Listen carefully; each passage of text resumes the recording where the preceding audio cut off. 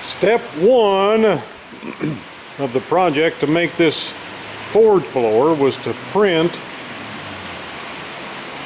or design, basically. Step one was to figure out just exactly what gears I would need. I'll put a link to the website I use for calculation, and also a link to Matthias Waddell's web page where you can purchase the gear creation software, which is really nice. I think it would even be good if you were using a 3D printer to make these gears, because you can design your gears and then download it to a format that could be loaded into your 3D printer. Anyway, I'm going to use plywood. I've got some leftover plywood from my kitchen cabinet project. And this is one set of gears here. I think it's 60 to 15, I think, if I remember right. There's going to be 3 sets, 6 gears. Just printed on 4 pieces of paper, but with the grid pattern that he puts in there, you can line it up real good, tape it together. Next, I'll take and I'll cut this piece off here, cut this one off on each side of this one here. Take the wood inside, let it warm up a little bit. It's cold out here in the barn. It's 40-some degrees today. And then I'll use some spray-on adhesive to stick that pattern right to the wood, and then we'll cut it out on the bandsaw. So I'll go cut these off, take them in and get them warmed up, glue them on. The next step will be at the bandsaw. See you then. Now, as you can see, I have my gear templates glued to my plywood. I put a brand new saw blade in my bandsaw.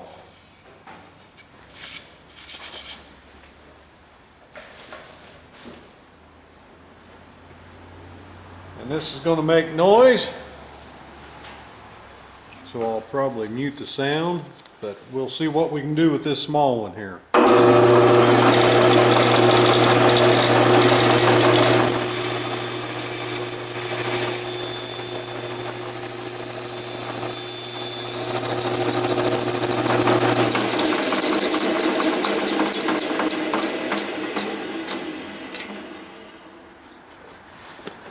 Right after I changed my glasses. You know, when I was a young lad, my father ran a sawmill. He was the sawyer. He would sharpen the saw and run it all day long. He always had a set of glasses he'd put on when he sharpened his saw, and he'd take them and put it in the cabinet with his with the extra teeth for the saw and the files and such.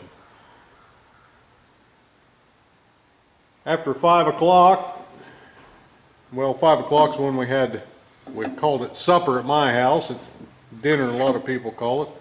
Anyway, at 5 o'clock we had dinner. He'd sit down, and then he'd go in and sit down to read the paper. And more than once he'd said, "Bill, I forgot my glasses down at the mill. Could you go get them for me?" And I'd traipse down the mill, and I always never could figure out why he needed so many glasses. I knew he had bifocals, and he wore them most of the time. And of course, back then I didn't have glasses at all. Slowly switched to reading glasses, and then to prescription, then to bifocals, and now I've got this extra set of glasses. So that's the story of that. Now, number 2, I have never had a brand new saw blade in this Delta bandsaw I've got. And I'm so glad that I ordered those new blades. This thing works so much better with sharp blades. I haven't used it that much, but this works nice. So let's get back to cutting.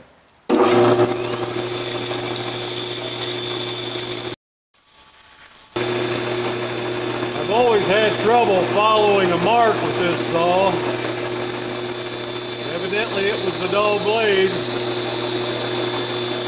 I was afraid I was going to have to use my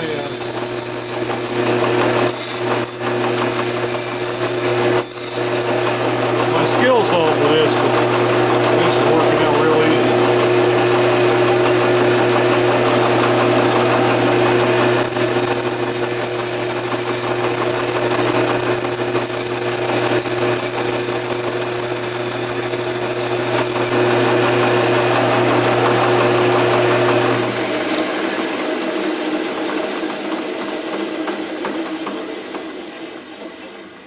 Need to adjust the height of my lights so that I don't have this shadow right here. And you're sitting behind the lights, so I need to move you. Bring you in a little closer. Let's see how that works. I might have to put the lights,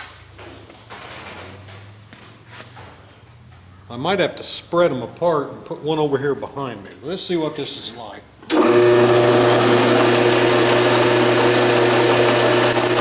Oh, that's better.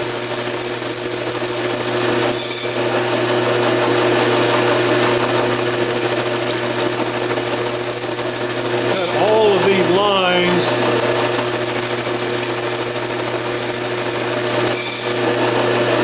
on the left-hand side of the tube first.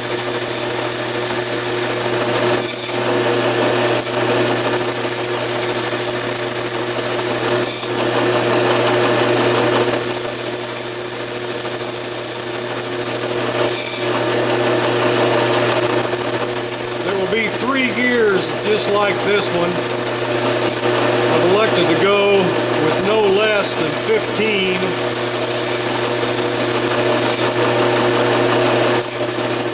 teeth.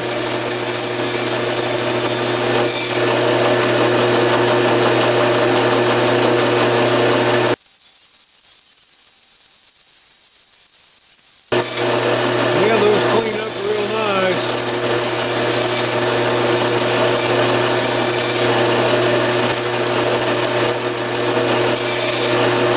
This circle that's in the middle of these gears is not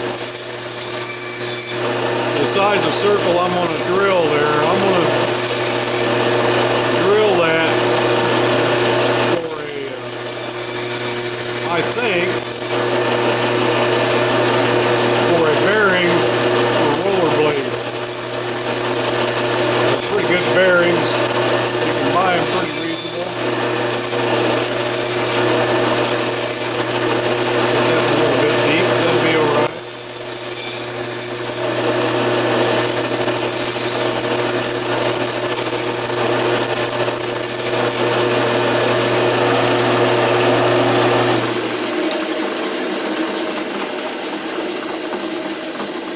And right there is the first of 5 gears. 1 down, 5 to go. Or first of 6 gears, excuse me. Oh, let's get the big one out. Just do it.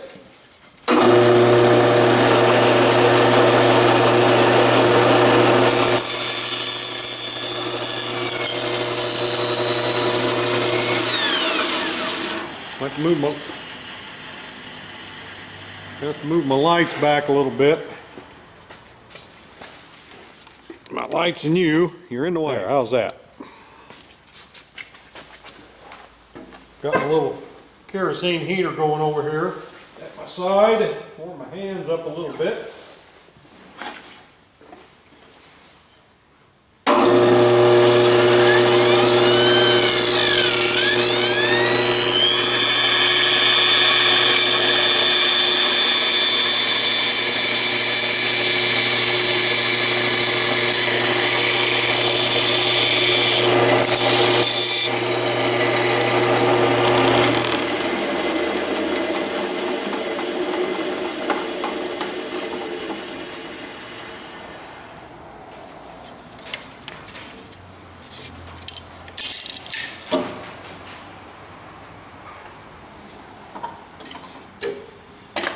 kindling for the fireplace.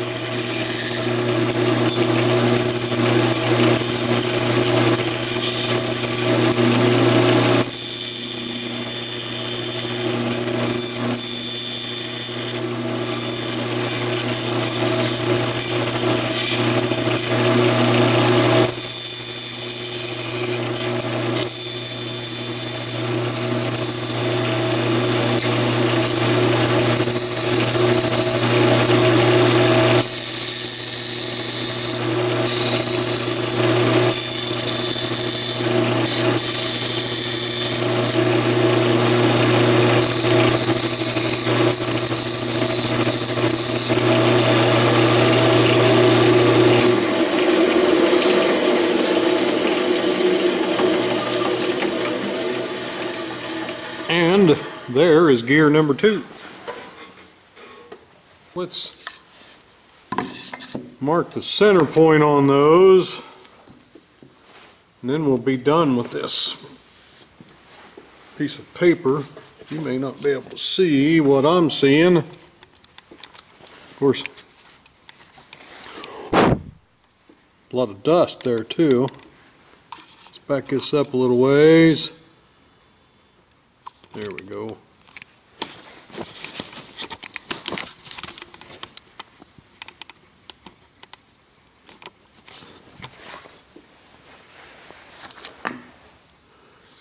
Yeah, we'll mark those center points. Then the paper could come off.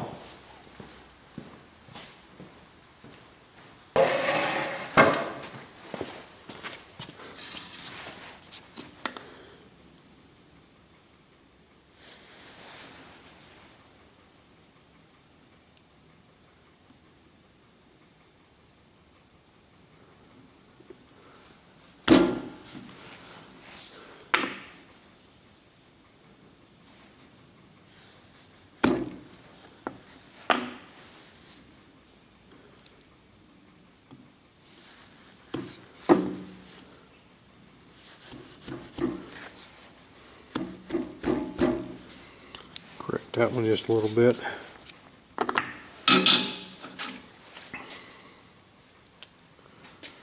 Well, let's fasten those to a scrap piece of wood and just see how they turn out.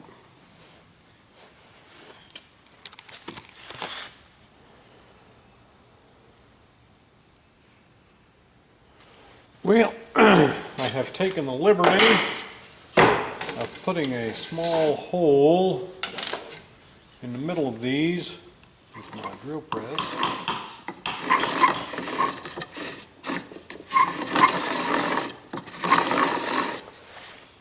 And of course, having those in bearings would make a hell of a difference. Having them mounted real good and steady, not just on a little nail, make a hell of a difference.